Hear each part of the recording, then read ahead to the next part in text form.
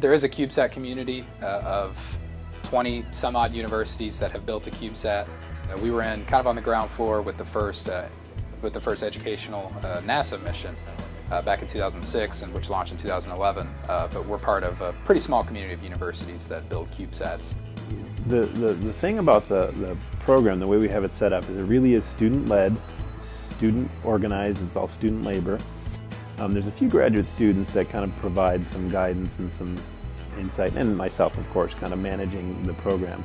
But the day-to-day work, the scheduling, the effort to put it all together is a lot of undergraduate students. We even have some high school interns that come in and work on various parts. Not often that we get to work on something that actually goes into space. So it's definitely a unique experience to be able to do something like that. I mean, it's not only great hands-on experience, but I guess the subject material is also really cool. A lot of times in class or in labs you don't get the chance to really build full, complete systems that aren't a bit contrived for the lab or the purposes of the assignment. We actually had to build the system, define the problem, solve problems, and end up with a final product that is going to work. We can't just kind of throw things together or hope for the best. You kind of get to do stuff that you really only dreamed of doing, in terms of doing aerospace stuff. So.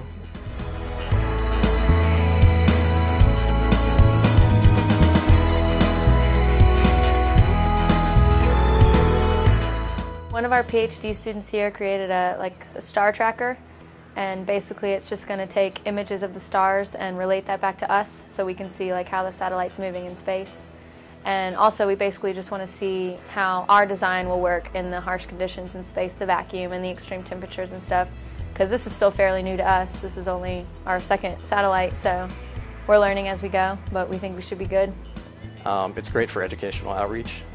So a lot of the data that we're going to be able to show to elementary kids, middle school kids, to promote math and science.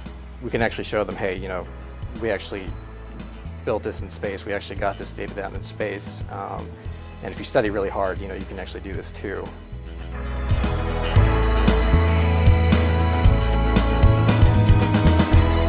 It's just incredible to see the students. And some of these students started the program as freshmen.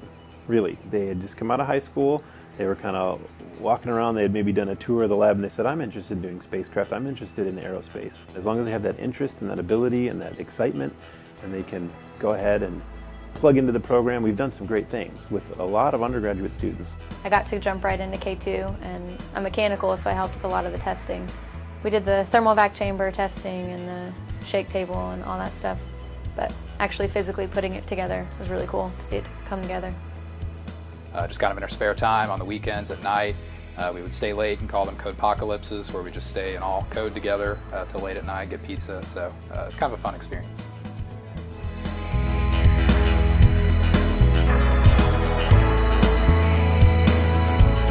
November 4th, it'll launch. It'll start to orbit, go through its timers, it'll deploy its panels and radios, and then next door here in the ground communications facility, we'll try to make that first contact.